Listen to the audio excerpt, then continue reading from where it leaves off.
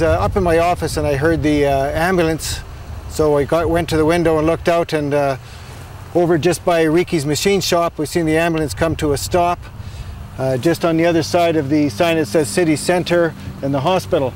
And getting out of the ambulance was, and I can't remember exactly if there was two or one, but at least one of the gentlemen got out of the ambulance, and then he ran across across both railway crossings, or tracks I should say, and then went to assist one of the fellas that was hurt in the trucking accident there. Well, we thought it must have been quite an emergency because they were running as fast as they could, and as soon as they ran across the tracks, the ambulance went down to the King Street crossing, and then came back around and then drove up to where the truck was. And just after the ambulance arrived, there was the fire truck came the same route down past King Street, and then right after that there was another emergency vehicle that showed up. We knew that there had to be someone very seriously hurt. There was a number of people standing around at that time. Well, I think the difficulty in this crossing is that when you leave from here you can only turn to heading south. You can't turn left and head out that way. And actually what happened was when the ambulance left, they came to this intersection and made a U-turn in the middle of the street, went around the barricade to vacate this part of the park. Okay, they ran across the road. If you look down, you can see the hospital sign. It says the hospital in City Park. It was just to the south of that, actually right across the street from Ricky's machine shop there. They just parked right there where the attendants ran across the road. And the truck was parked where the accident happened is just on the other side of the laminate sign there. When we were kind of watching the time as the ambulance to go around as the truck was there, seemed to take probably 2 or 3 minutes for him just to go around in that direction. One of the other things that we did notice there, once the ambulance had arrived here, one of the CPR vehicles showed up and was standing at this crossing until after all the ambulance and that had left, and then he left just after that. Sort of thing. I find it quite a pain in the butt quite often here. We'll come in the trains, it takes quite a while to get through if there's a train on the track. And I've seen situations here where one train is and then you wait for it and then you don't even get across because there's another one right behind it. But I think one of the most difficult things I have is coming to work here is when you come to this crossing, you can't cross when you're heading towards the north, that you have to use the crossing at King Street, or you just go down at 6th to 6th Street. And I find that very difficult because it would be nice if this intersection was opened where you could make a left-hand turn and come into the park from this area.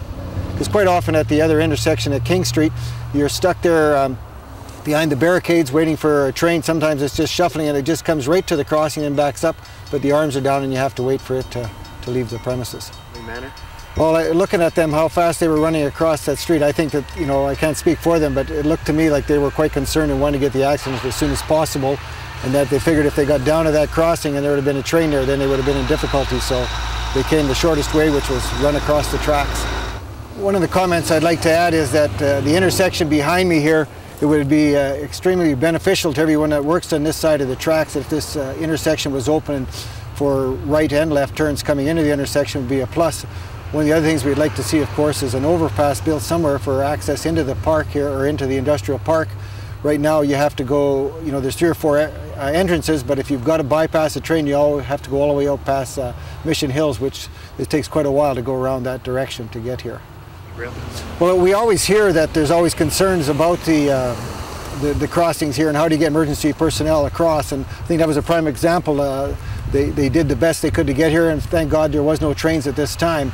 But if there is a train here, we know that you could be tied up for a long period of time waiting to get across these tracks to get into the park here. I think that, you know, it is a good time to look at the whole situation, and we know our city fathers and the CPR have been talking about it, but no solution has been found at this time, but I would sure like to see one coming very quickly.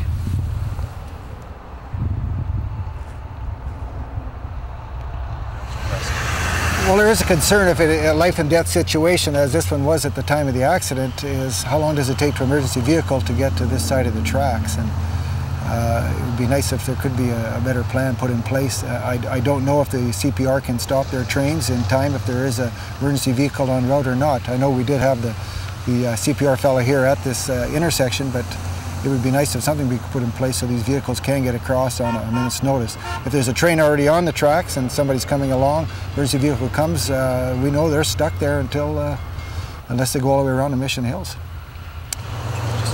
when we came to the window to see where the ambulance was, he was parked on the highway just a little bit past the sign that says City Center Hospital, so right across the intersection from Ricky's machine shop. The ambulance was parked right there, and that's where we see the attendants get out and run across and go across the two tracks, and then end up just in behind Windsor Plywood.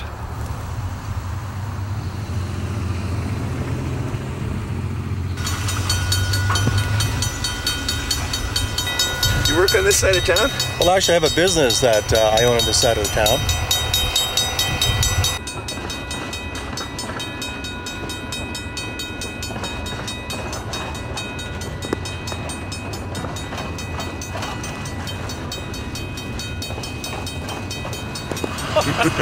They need an overpass here.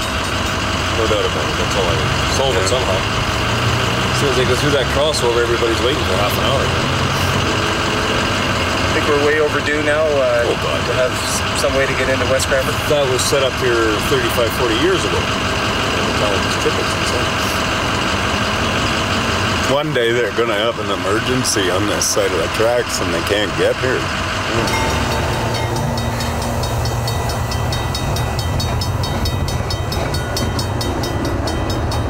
It's a pain in the butt. What else? A nuisance. That's all I got to say. Imagine there's somewhere else you'd rather be today and then wait. Sitting here waiting for a train to cross, yeah. That's for sure. How often do you think you get caught by this train? 3 times a week. Yeah, at least, yeah. Do you work on this side of town? Oh, I'm a truck driver. I'm in and out all the time. Trying to cross the tracks all the time. What do you think the solution is?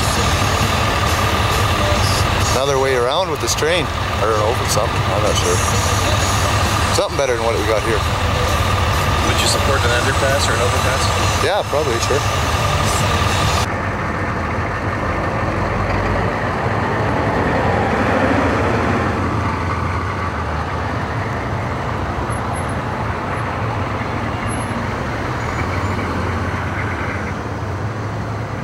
The train tracks actually dissect the city so that we've got a number of residents that live on the west side of the tracks.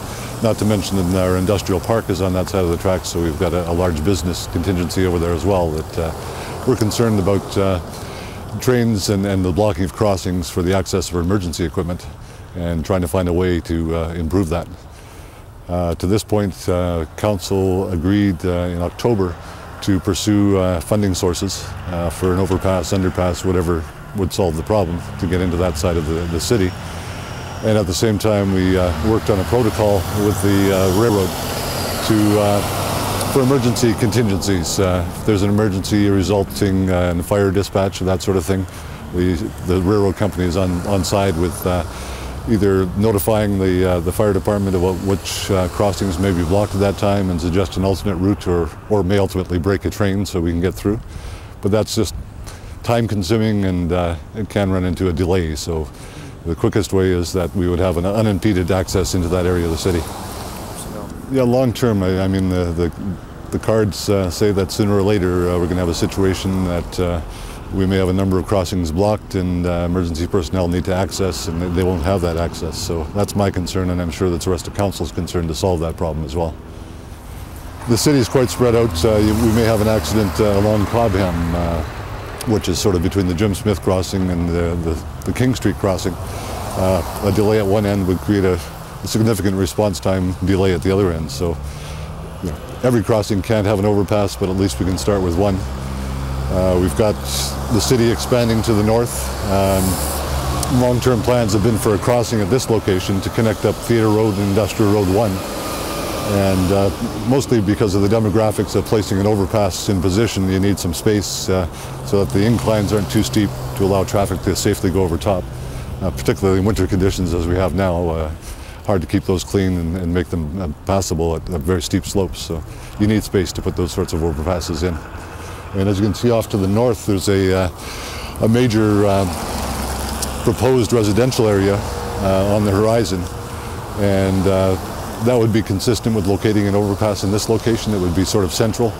to both the industrial park and sort of split the halfway point between residences for access. So there's some logic as to an overpass at this location. For people in the city who know, this is a continuation of Victoria Avenue.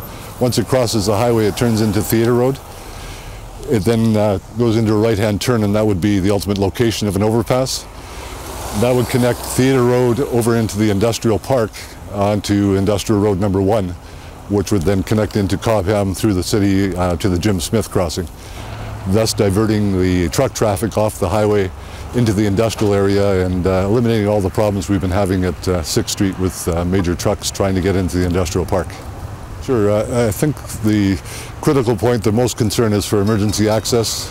You know, the inconsistency or unreliability of ensuring that there's a crossing there is a question for the fire department, ambulances responding to emergencies, and an overpass would certainly determine or guarantee at least one access over to the west side of the city without any delays from the trains. So if they anticipated train delays at another crossing, they know this would be open and could respond appropriately.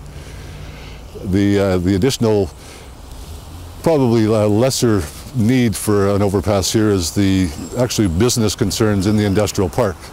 We're just outside Greyhound right now, and they have a courier business, I know, that lose thousands of dollars a year in productive time in business trying to get into the industrial park for deliveries and that sort of thing.